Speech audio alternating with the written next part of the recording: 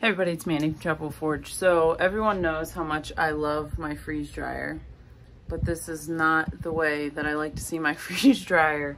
I've had some issues with my freeze dryer since I've gotten it. When I first got it, the screen needed replaced. Harvest Right was great. They sent me a new one. Zab put it in. It was great. But then I couldn't pull a vacuum.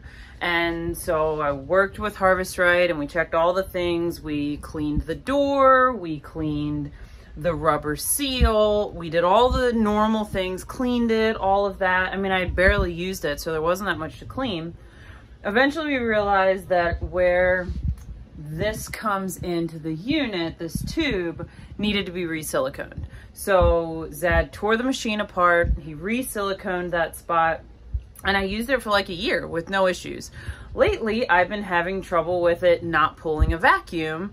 I'd like start these batches and it just constantly, like it'll run for 10 or 12 hours and then it'll tell me it can't pull a vacuum. And if you've ever heard the noise it makes when it can't pull a vacuum, it's like so disheartening because it's been running all this time, especially this time of year in July. There's like, you know, well, typically I'd have stuff coming in from the garden, but I have stuff from the produce auction. I haven't gotten anything from the auction in a couple weeks because this isn't running and I only have so much freezer space to store this stuff before it gets freeze dried.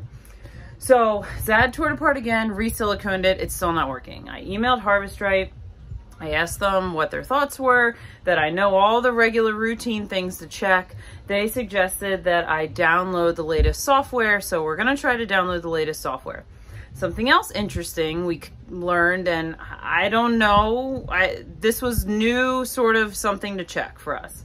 We talked to a guy who's had a freeze dryer for about 7 years, and he said when he did sauerkraut, it pulled too much acid, or like too much, you know, the acidity so high in sauerkraut pulled it into the pump and it rusted parts of his pump. He wound up taking his whole pump apart, cleaning all the parts and whatever. If the software update doesn't fix the problem, I guess that's gonna be tearing apart my pump. I'll probably reach out to Harvest Right again and see what their thoughts are on this, but this is where I'm at with my freeze dryer.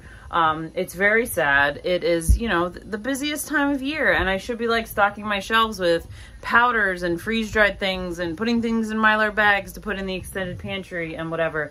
And this is currently how my poor freeze dryer sits. So I just wanted to give you a quick update. No fun videos on freeze drying right now because I can't freeze dry. So I'll keep you posted. I know a lot of people are always asking me questions about freeze dryers and are they worth it and all of this. 100% they're worth it. I would 100% buy another one. They had some refurbished ones here last week or something and I almost bought another one. Do I need to?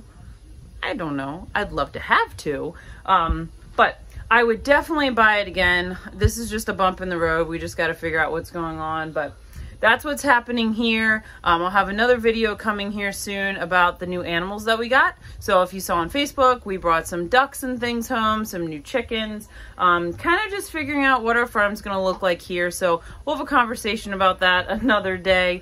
If you have a homestead, you know how hard it is to sometimes turn down animals, even if you don't maybe have all the infrastructure in place yet. So we'll be talking about that really soon. If you have any questions about the freeze dryer, about certain foods in the freeze dryer, how to get one or whatever, let me know. We'll see you guys next time.